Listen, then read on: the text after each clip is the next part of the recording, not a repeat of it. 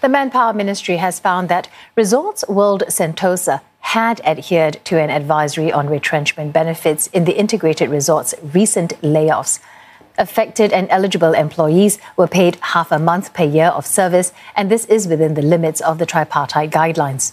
The ministry notes that the majority of workers retrenched were foreigners, and a local was given preference to be retained if he or she and a foreign employee had the same performance grade. In order for foreigners to be retained, they had to have a higher rating than the locals. Special consideration was also given to local employees who volunteered at the company's community care facility, which RWS voluntarily set up in April to fight the pandemic. The ministry says that it will continue to monitor retrenching companies for any unfair practices, and it is reminding employers to treat all workers with dignity and respect, and for the management of such firms to share the burden of cutting costs in order to save jobs.